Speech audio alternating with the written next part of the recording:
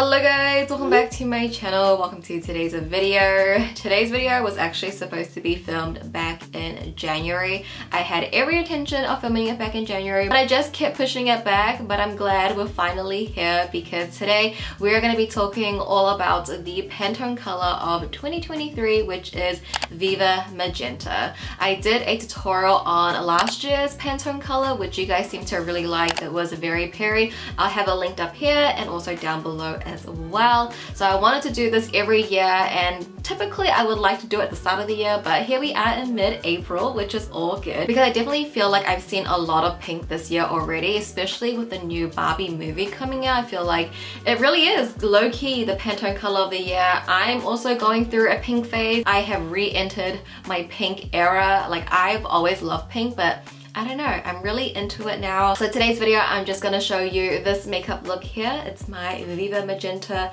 look. And we're just gonna go into my collection. I'm gonna show you what I have in my collection that is sort of magenta-like. And it's just gonna be a fun little makeup video. So with that being said, let's go ahead and hop right into the tutorial. Alright, so we're gonna start on the eyes first. As you can see, I did one eye off camera. I did use a few palettes to achieve this, but I would say the two most Viva Magenta palettes in my collection would first have to be the ColourPop Fine Feathered palette. This is literally their 9-pan monochromatic magenta palette. It has so many variation of different magentas. We also have some like berries and purples in there as well. I adore this palette and I definitely would recommend. It's super affordable. It's ColourPop. And then the second palette I would say is my Fenty Beauty No. 4 Snap Shadow in Rose.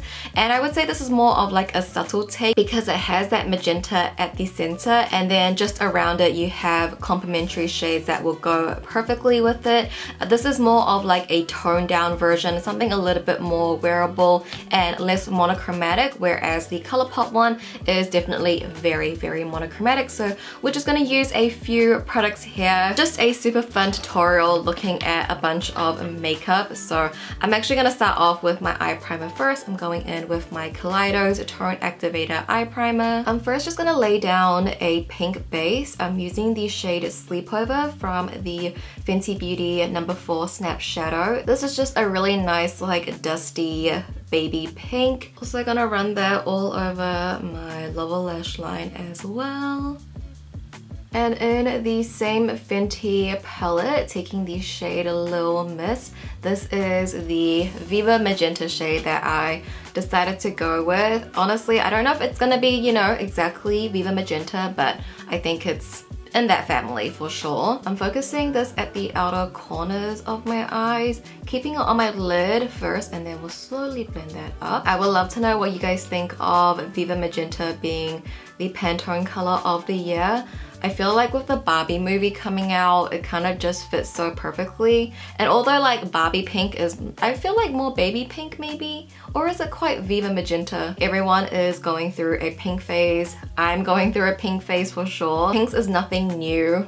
Magentas is nothing new in makeup either. Like, it's so easy for me to find so much magenta and pink shades in my collection, whereas last year when it was very pairy, I feel like that was a little bit more tricky. We are also gonna take that onto my lower lash line as well. You guys know I like to make it a little straighter at the outer edge here.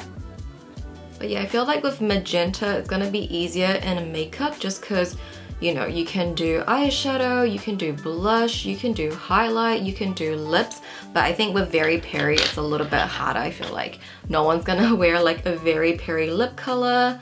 It's mostly just eyeshadow or packaging when it comes to makeup. I'm just using a pencil brush now just to blend that out. Then I'm gonna go into my Unleashia Glitterpedia palette in No. 7 All of Peachade. This one just has hints of magenta, and I'm gonna take the shade Evening Sangria, and I'm placing this at the center of my eyes. The texture feels like a Super Shock, but it's so impactful.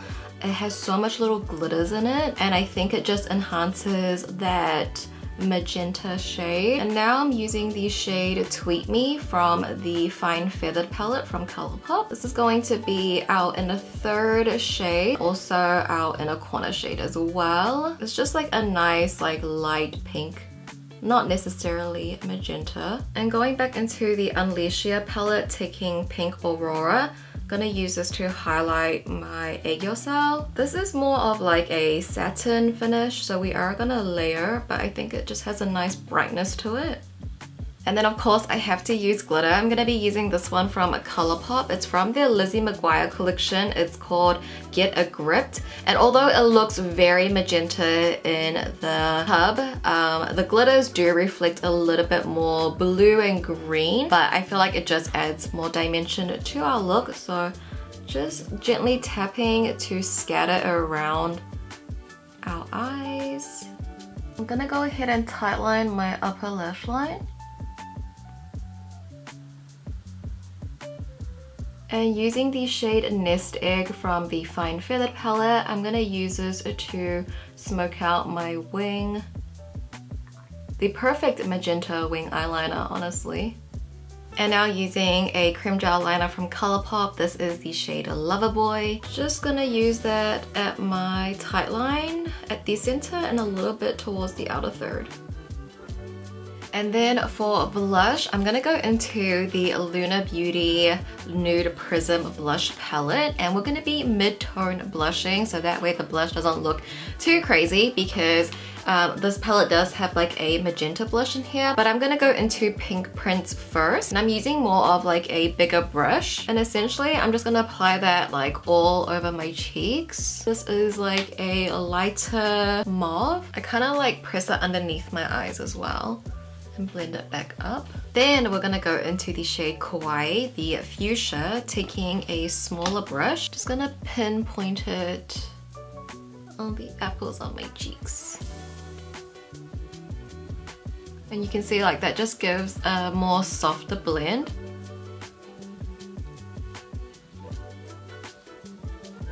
Just going back into Pink Prince to just further blend everything together. And now I'm going to take this Judy Doll highlighter in the shade number 4. I'm going to use this to highlight my nose. It's a nice like silvery pink. So it's just going to tie the whole look together, I feel.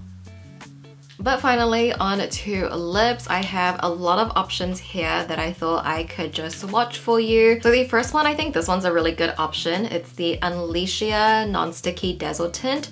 This is number 12. I love this formula, and it's like a really nice magenta shade. I have this gloss from Laura Mercier, the shade Rose Syrup. This would be like a nice topper. This one's a little bit more pink, and the Unleashia one has a bit more peachiness, like watermelon. I got another gloss. This one's from M Cosmetics in Lotus Blossom. It's their True Gloss formula. This one's more of like a liquid lipstick gloss type of formula. It kind of does lean a little bit more pink than magenta, like nothing is super bright. We got this one from ColourPop, the shade What If. This is a good magenta. ColourPop just has so many options. We got their lippy stick. This is the shade Runaway. Also a really nice option as well.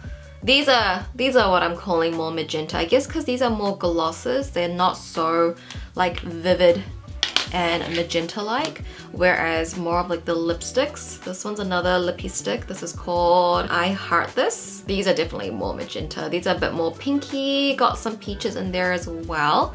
So for my lip color, I'm gonna use my Flower Nose Cloud Lip Cream in Strawberry Moon as my base first. I feel like because everything is so pink and girly, I want to do a gradient lip.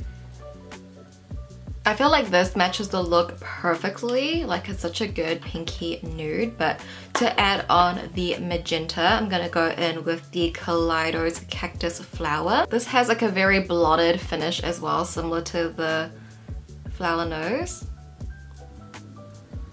This is a really cute combo.